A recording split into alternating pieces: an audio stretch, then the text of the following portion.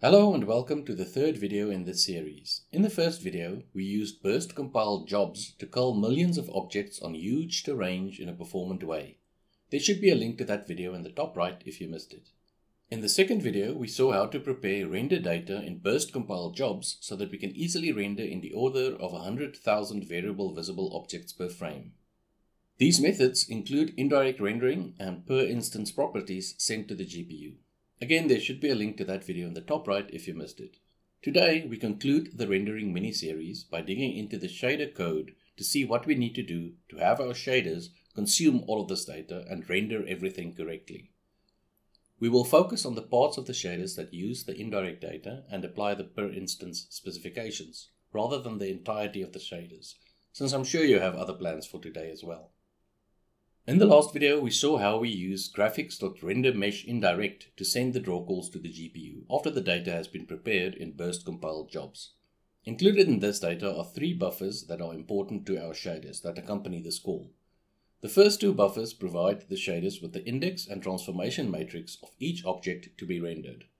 We fill the buffers with matrices in view as previously determined and their indices, and then send them to the material of the render parameter. In order for the shader of the material to have access to this data, we need to perform some indirect rendering setup in the shader. I have created a separate script for this purpose, which also includes the standard Unity scripts. Here we define a float 4x4 struct for the transformation matrices as well as an integer struct for the indices. We also define a structured buffer for each of these, which contains the actual data. When using Graphics.RenderMeshIndirect, the built-in transformation matrices Unity Object to World and Unity World to Object are not available. We need to handle this manually. The in-view transformation matrices sent through to the buffer are in world space.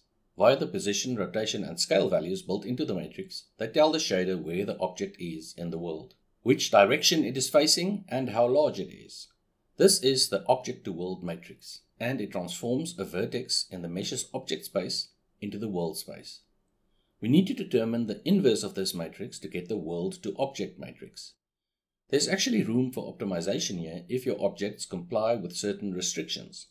For example, if you know that their scale is always the same or their rotation is always the same, you don't have to include the scale and or rotation in the data sent through to the GPU, reducing the strain on the pipeline between CPU and GPU.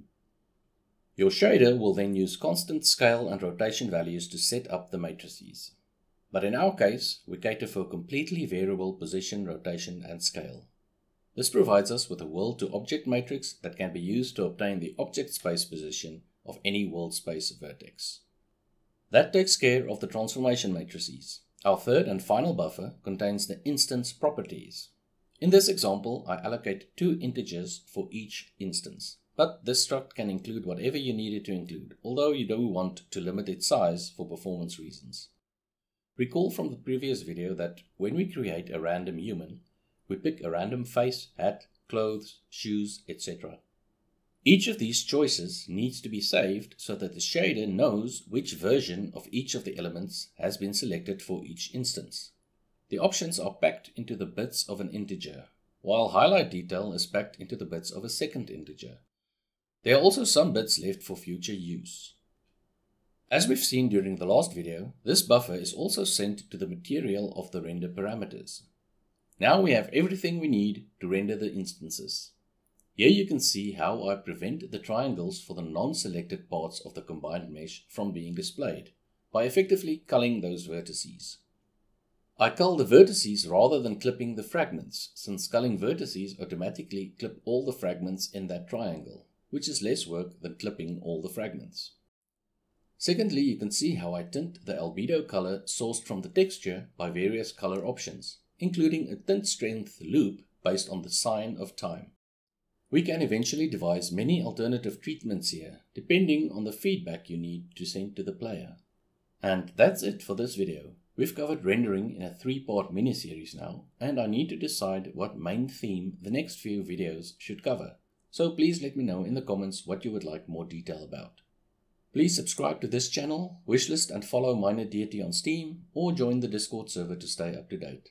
All the links are down below. As always, feel free to ask specific questions you may have. Thanks for your time and support.